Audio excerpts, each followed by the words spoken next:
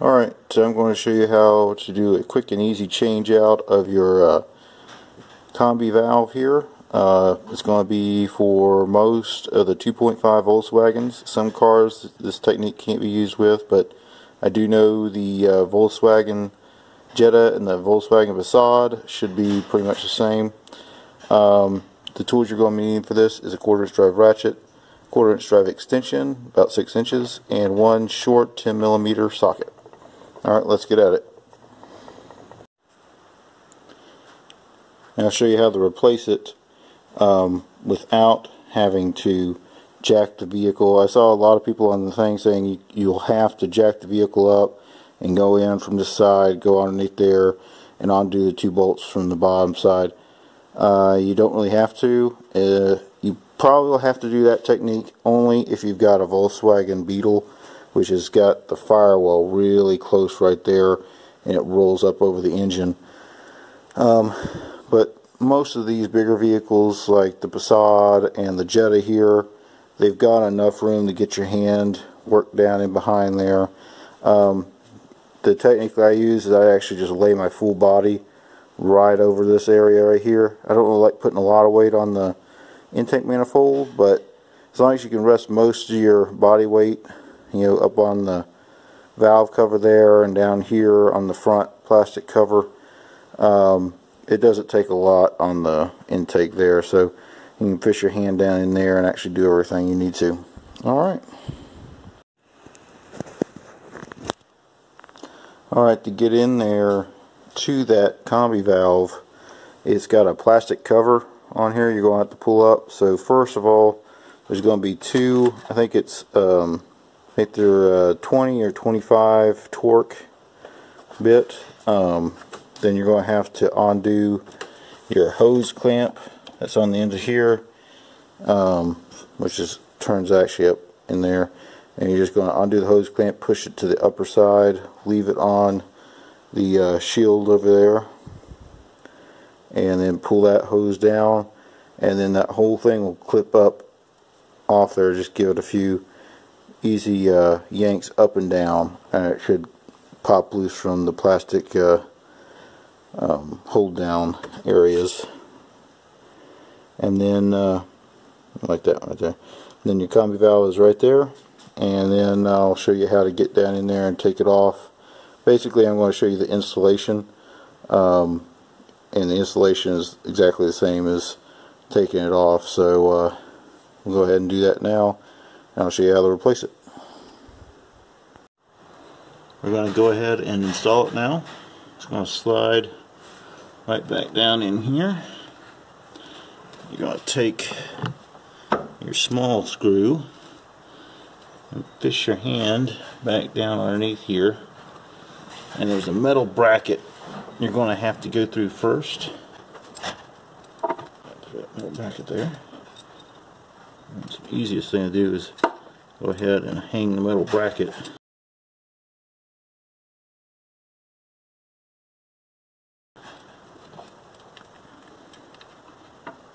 on that hole there. Once you got all that done, and you should be able to fish it around a bit until you find that other hole on the block, and you should be able to start it right in there.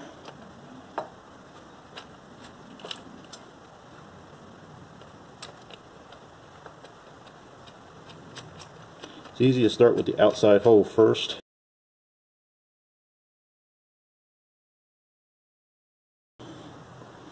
And let that hold everything in position for you, so you can have your hands all free.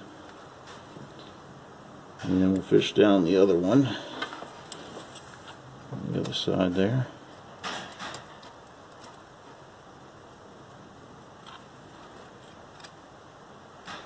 This one's a little tough because it's got that wire in the way, so you have to rotate it around until it fits.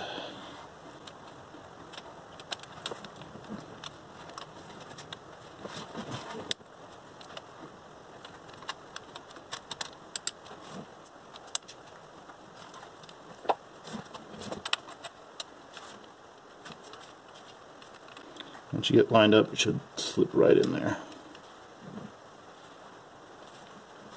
Okay, so now the two bottom ones are in. I'll go ahead and start the two top ones.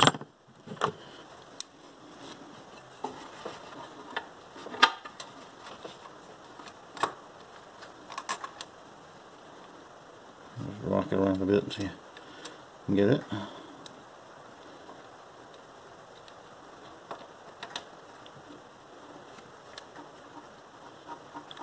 You can kind of feel it when it drops down into the hole. And then you just have to use one finger and kind of twist it around for a bit until it starts threading itself in. Alright, so I got a few threads on that one now. Now this back side one over here, on this side, this is going to be pointing towards the battery box, the driver's side. You're going to have to use your extension and your socket, and you're going to feed it down through that hose right there. See if you can stick it on the socket and then line it up with that hole. What you do is press it in. Have to wiggle just a little bit. Okay.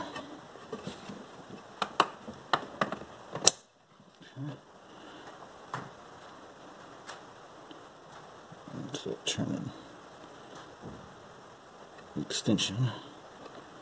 You should start turning yourself in there. Okay.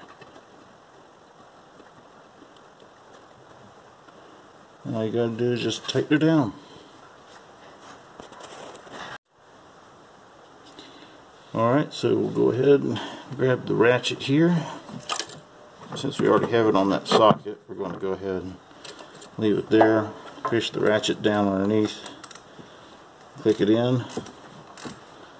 And tighten it down.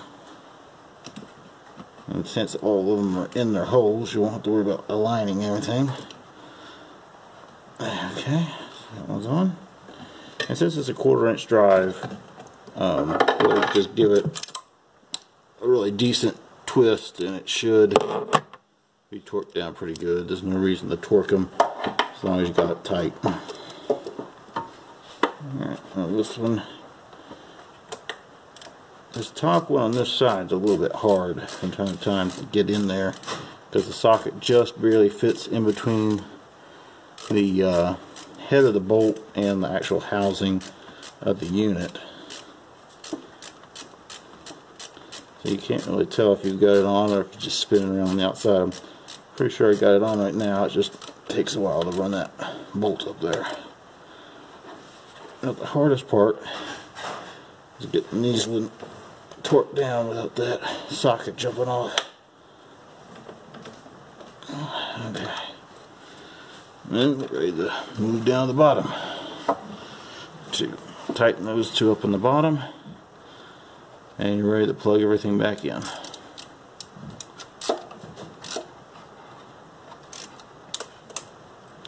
On the bottom you could use the extension just to get enough room to get a good twist on it, because right now my hand is actually having to go so far forward around there that when I push on the ratchet it's wanting to pop the socket off the head of the nut or bolt. So sometimes if you use the extension, you can get your whole hand on there and really hold it up against that bolt. Problem is trying to find it. There you go. And you can get a whole lot more torque on it that way. Okay. The other side. Get that one. Sometimes you can fish your other hand down there and grab it, but it's really difficult. So it's usually best just to try doing it with one hand. Okay. So there we go. And it's all on. Plugged in. And bolt it up. Now we're going to plug it in. Click that one back on. And put your hose back on this side and you're done.